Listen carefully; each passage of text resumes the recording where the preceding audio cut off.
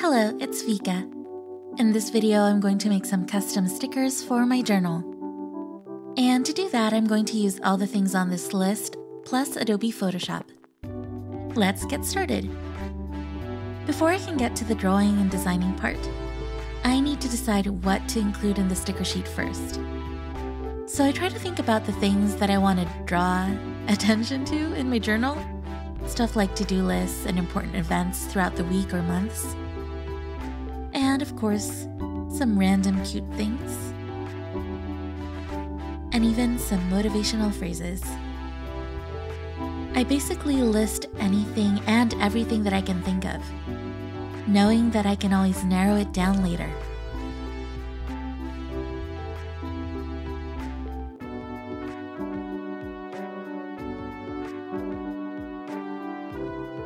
Here comes the fun part. I know I listed a lot, so I try to remind myself that just because I draw most of them, doesn't mean that they'll end up on the final sticker sheet. It kind of just helps to see the idea fleshed out, you know? Then I can decide which ones I like most from there. So here I am drawing stars, cookies, cake, the important stuff.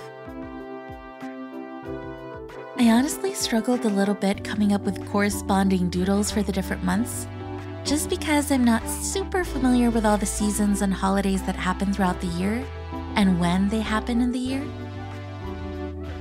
But it was still really fun figuring it out and doing it.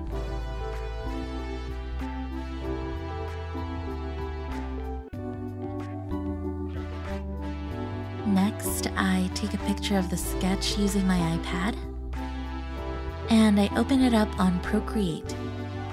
The paper that I'll be using later is 8.5 by 11 inches, so the size of the canvas is 4 by 5, basically a fourth of the size of my paper, so that I can make 4 sets of sticker sheets in one sheet of paper. That's a lot of sheet and paper talk, but I hope that made sense. I lower the opacity so it can serve as a guide, and then I make a brand new layer where I can actually draw the final version. Get ready for hyperspeed.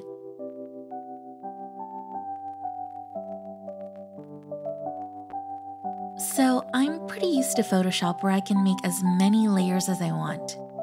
But in Procreate, there's actually a limit to the number of layers you can make depending on the document. So when I was drawing, I tried to group everything according to color. So I have a separate layer for the yellows, and then the reds, blues, pinks, so on. Just to kind of give me some semblance of organization. Honestly though, I did end up going rogue at some point. But at least I didn't end up with 20-something layers. Which, let's face it, is probably what would have happened if I stuck to Photoshop for this. Yes, I confess, I am a notoriously messy layerer. That is a word, and I am sticking to it. Get it? Sticking? Okay.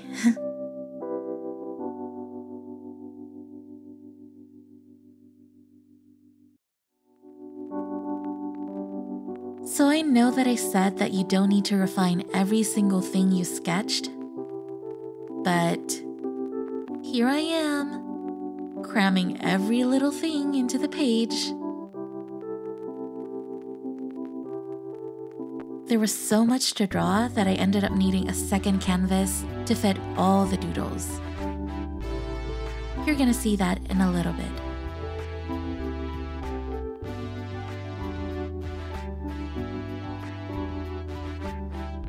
Here we go, canvas number 2. And of course I started it with a drawing of Johnny.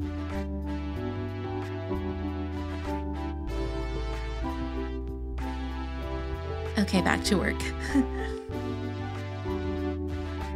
Finally done with canvas number 2, and I came to my senses and started narrowing everything down. I deleted some of the stuff, and I'm doing my layout. Just trying to cram everything into one sheet. Here's a tip. always make sure that there's enough space around each element so you can draw your outlines. I most definitely could have spaced things out more, but what can I say? I got greedy, and I just wanted more cute things in one sheet. Oops.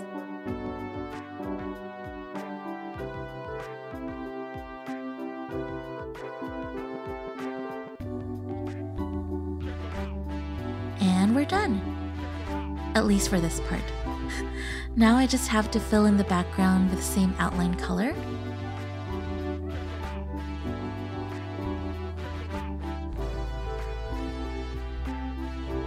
Ta-da! We have our sticker sheet design. Now I import the image to Photoshop and I duplicated it so I can fit 4 of them in one letter-sized sheet of paper.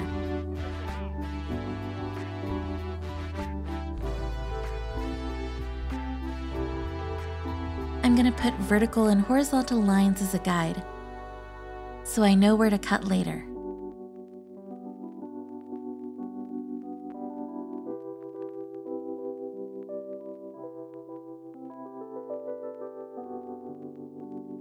Then I place the registration marks on the corners.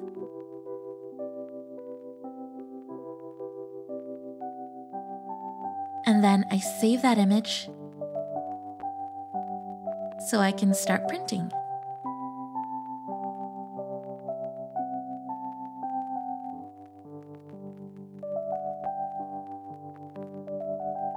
Here they are, my sticker babies.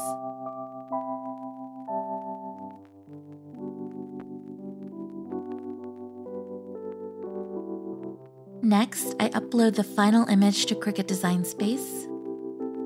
And just to be safe, I did edit out the background. Then, I saved it all as a cut image. Very important. I imported the image onto the canvas. Make sure that it's positioned at 0 for both X and Y axes. Since I'm doing kiss cut stickers for this set, I'm going to select washi tape as the material. I just found that it works better for the paper that I'm using. And it's time to cut.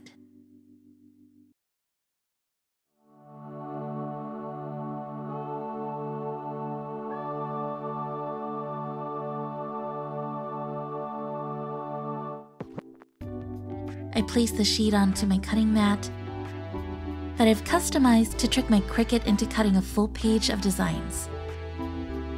I'll leave a link below to the tutorial that helped me with this trick.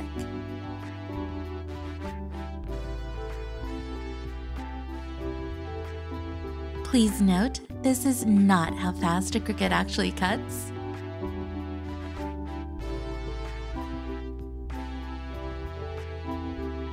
But here's the actual speed.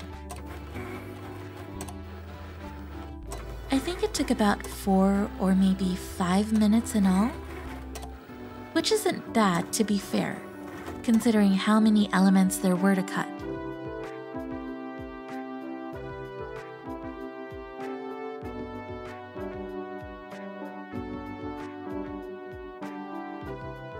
Go, Cricut, go! And finally, the last step is to cut them into individual sheets using the guide I made earlier.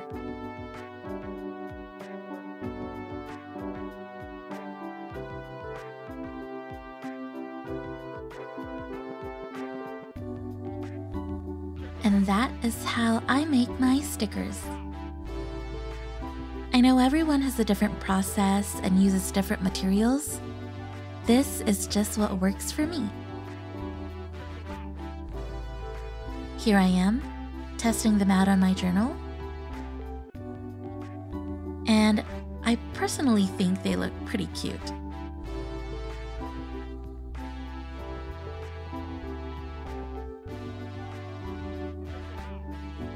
Last but not the least, some tea. There's never a bad time for tea.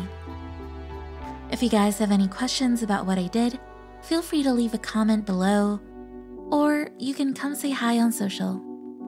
Thanks for watching!